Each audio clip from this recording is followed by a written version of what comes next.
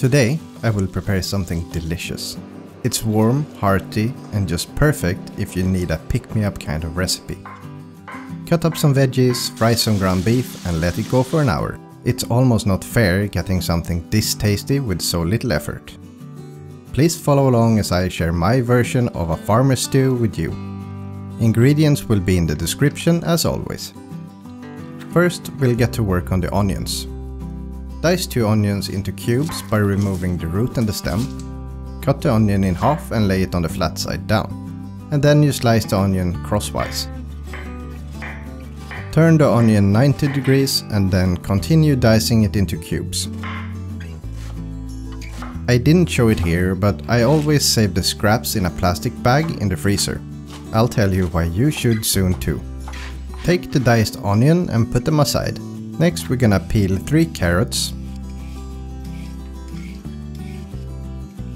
Take the unwanted pieces off the carrots and also put them in the scrap bag.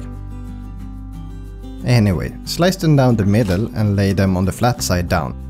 Slice the carrot down the middle again to create quarters, and then you cut these quarters into bite-sized pieces. Put them aside. So here's a nice trick for cleaning out the bell pepper. Take the top and the bottom off. Then you can see the membrane that connects the seed house with the flesh of the bell pepper. There's 4 of them on this bell pepper. Take your knife and simply slice through them one by one. When you've done that, you can easily lift the seed house and discard it. Cut the bell pepper into strips and those strips into bite-sized pieces. Take the bell pepper pieces and put them aside for now.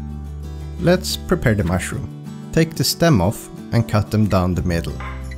Lay them on the flat side down, then slice them again into smaller pieces. Let's set them aside and then we start working on the potato. Start by peeling all 4 of your potatoes. And then you do what you've done with most items today. Slice them down the middle, slice them down the middle again, and then you cut the potato into bite-sized pieces. We can now set the potato aside for later.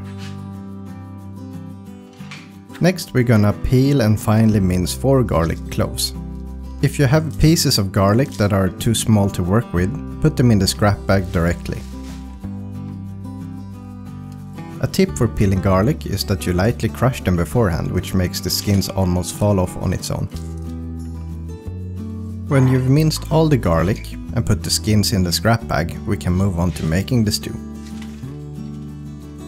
Now that all the prep work is done, bring out a frying pan.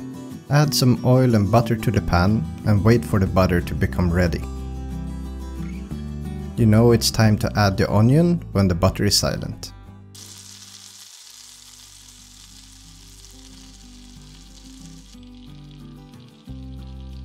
Add the onion to the pan and cook them until they turn translucent. When the onions have cooked for a few minutes, you can add the mushrooms. And not long after that you can also add the garlic. We add the garlic last not to burn it.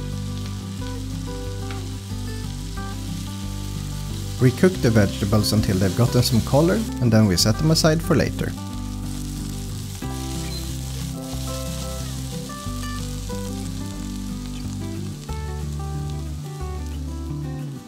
In the same pan, add some oil because now it's time to fry the meat.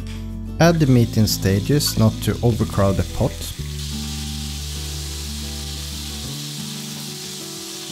While the meat is cooking I use a potato masher to help separate the meats.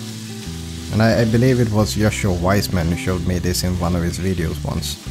I believe he said it was Taco Bell who did something similar, but don't quote me on it. And it's also more effective to use a metal one, but my Teflon pan would absolutely kill me if I used it. Anyways, when the meat is cooked, you can add 2 heaping tablespoons of tomato paste. I added tomato paste here just to give it a chance to bloom in the pan before going into the stew. Be sure to save all of the juices that are in the pan. It's an absolute flavor bomb. With the meat fried, we can now go ahead and make the stew. Add 1 liter of beef broth. That's about 4 cups for my American friends. Then you go in with the onion, mushroom and garlic mixture. Stir a few times and then you add the meat, followed by the potatoes, carrots and about 500 milliliters of water. That's about 2 cups of water. Now that we've added most of the ingredients, we can go ahead and add the spices too. We add salt to taste as always. Then we add about 2 teaspoons of black pepper, 4 teaspoons of paprika powder and a teaspoon of thyme. Stir the ingredients to combine and let it simmer under a lid for 40 minutes before you add the bell pepper. When you're about to add the bell pepper to the stew, now it's a great time to taste for salt. And then you can add the bell pepper and let the stew go for another 20 minutes or until the bell pepper has softened. I'm sure that if you like this recipe, you will absolutely love my porter stew recipe. Why not check that out next? I'll leave it here on the screen for you. Add as much stew as you would like to a bowl and serve together with some freshly baked bread. You can also add some creme fraiche or sour cream. What about all of those scraps that we've saved today? It's absolutely awesome that you've started a scrap bag and probably one of the most delicious things that you can have at home. In my next video I will show you how you can make the most amazing stock from these scraps. The link will of course be in the description.